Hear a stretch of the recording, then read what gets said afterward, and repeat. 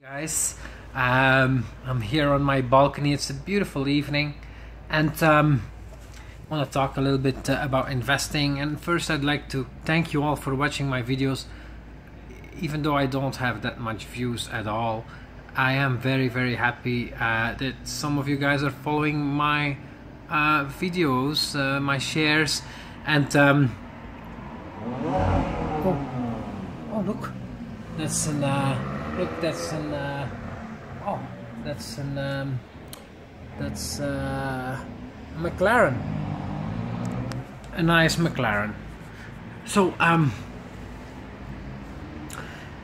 currently NXT has gone up today. It's nice. It's above 5,000 Satoshi now, and my allocation I just calculated is 50% of my total portfolio is in NXT today. That's pretty high, eh?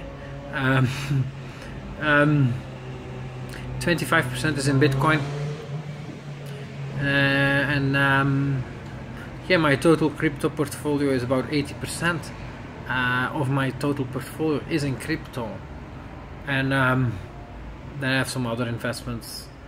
So but if I would like only have cash today and I would choose to invest, I would really not invest 50% of my capital in NXT today. Yet I have 50% invested. So from that perspective, I should sell some, lower my position. And my Lambo exposure has also gone down since my Lambo is cut in half in value. Suddenly, yeah, I'm very lowly exposed to that position. So maybe I pour in some more into that just to balance it out, huh?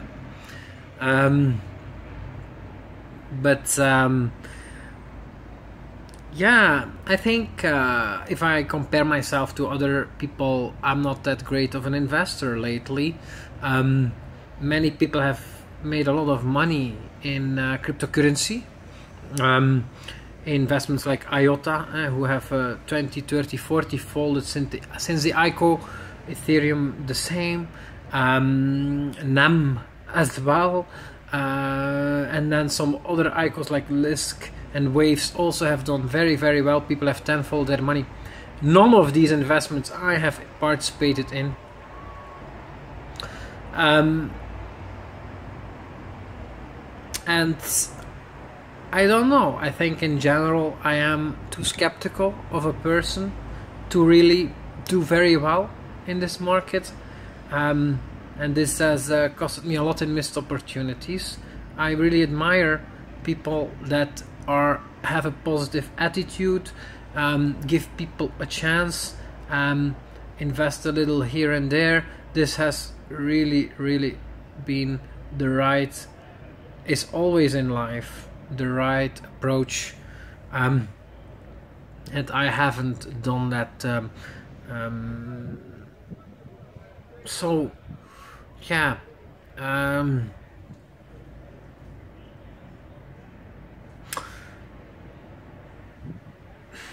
what else can I say? Overall, I am actually happy. I'm very happy NXT is performing lately. This has saved, finally I'm up after this two and a half year long bear market for me. Finally I'm up, so that's very good. But yeah, my portfolio is up this year with about 60-70%. That's amazing, of course.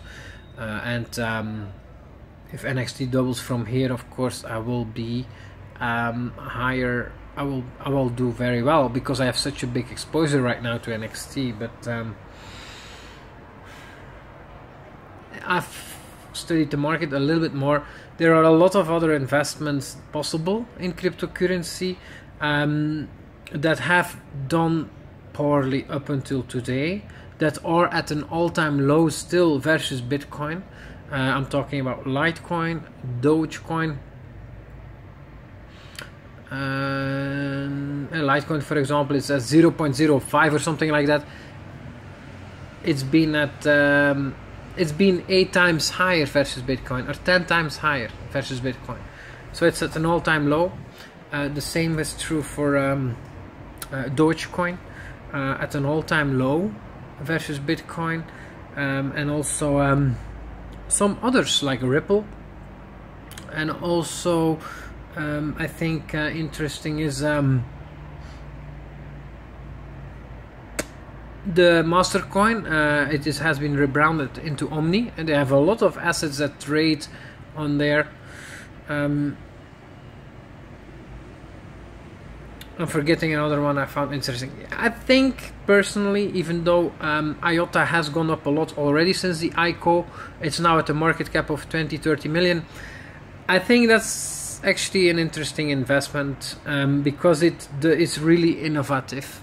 It doesn't have a blockchain, and it has a different way of composing a blockchain, and that's very innovative. This is way above my pay grade to understand all this technology. That was the advantage for me for NXT and Proof of Stake, that I could get how that worked. I don't get that yet with IOTA, but I'm getting closer. But that's very interesting. I don't like to invest in coins that just went up a lot.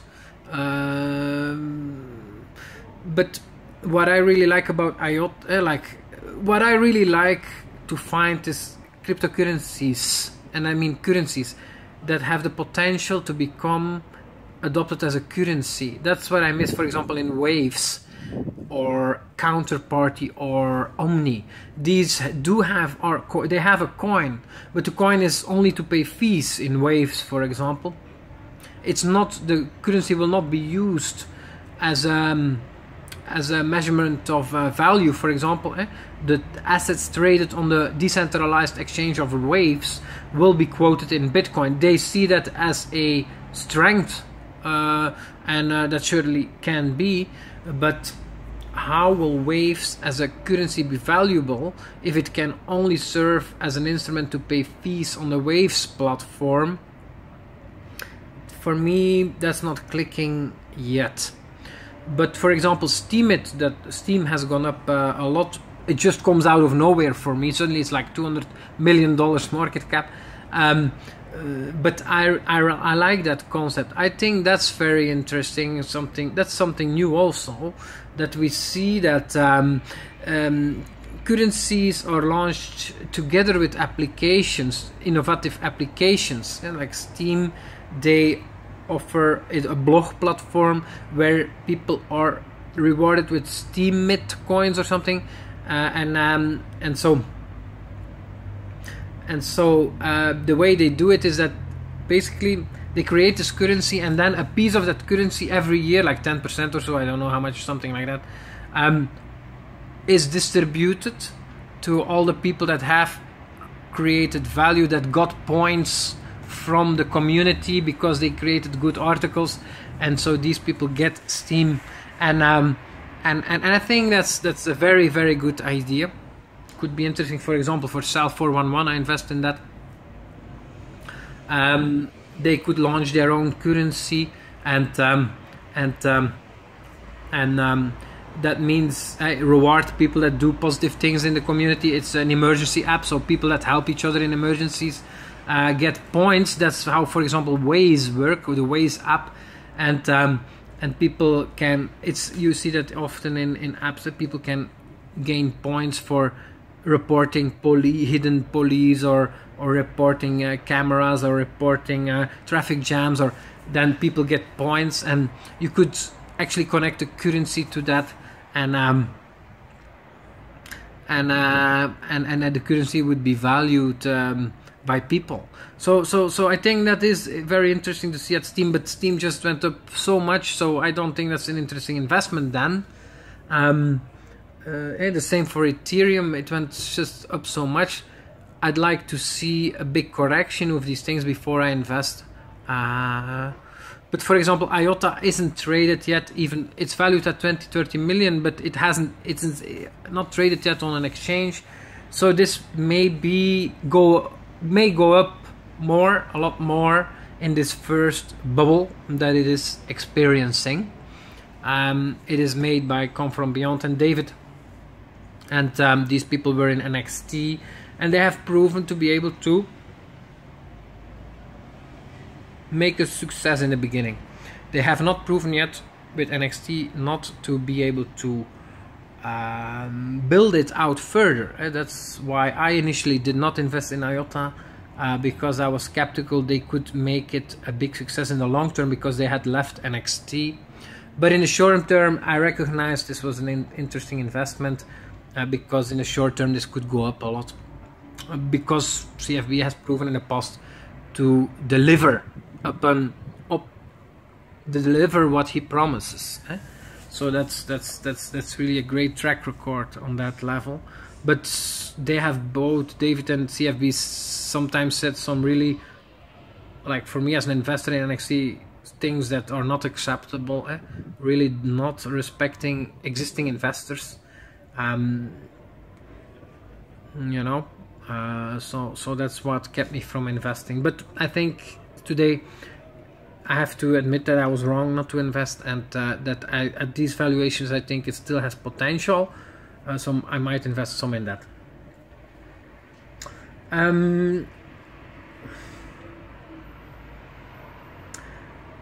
But yeah, overall I'm more considering outsourcing investing, because I think some other people are doing that a lot better than I do.